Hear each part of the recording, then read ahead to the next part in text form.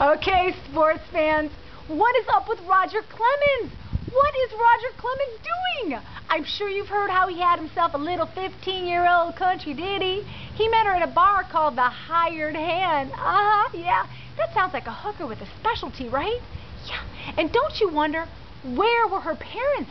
I mean, come on, who takes a 15-year-old girl to a bar and lets her go home with a random stranger? Pimps.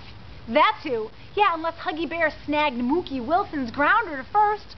I'm pretty sure even Red Sox Nation prefers their pimps on a stick. You know, this whole thing is just gross. Roger perving out, a country singer looking to fluff up her career. You know, the only person looking good in all this, besides me, Bud Selig. With everyone talking about skeezy motel rooms, mother and daughter fights, and statutory no-nos. You know what no one is not talking about? No one's talking about it. Steroids. Yeah.